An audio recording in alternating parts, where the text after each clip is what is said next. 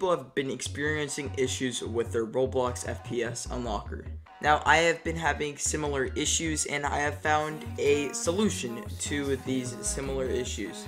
Now, in today's video, I will be showing you guys how to download the brand new FPS Unlocker.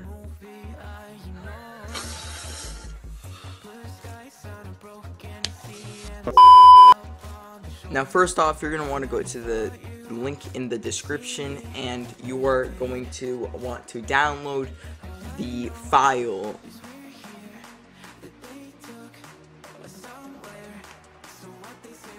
Now you're going to want to drag this file onto your desktop and extract the file.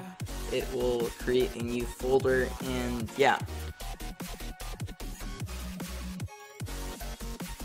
Now, once you have extracted the file, there will be a new folder on your desktop, and once you open the folder, there will be the FPS Unlocker. Now, all you gotta do is double tap the application, and boom, you have your FPS Unlocker on.